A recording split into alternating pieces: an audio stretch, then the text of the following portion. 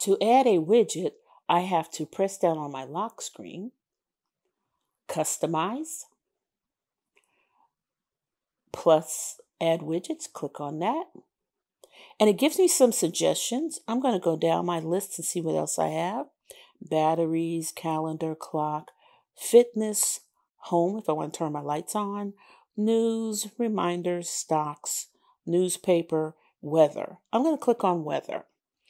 Inside of weather, I get a lot more choices. So I can put just the temperature for my location, the current weather conditions for my location, the UV index, how hot the sun is, sunrise and sunset, the moon phase, whether it's a coming, rise, or set for location, the rain, snow, sleet, or hail for my location, wind speed and direction, and air quality.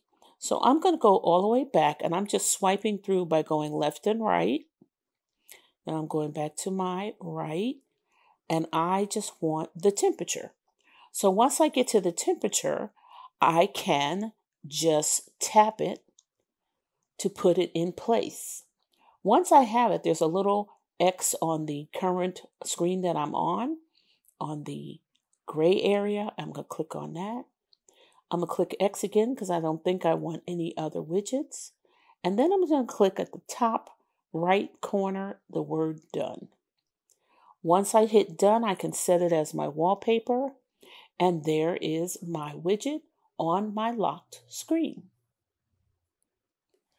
To remove a widget, press down, click on Customize, click on the widget you want to remove, and there's a minus sign right there. I'm going to click on that.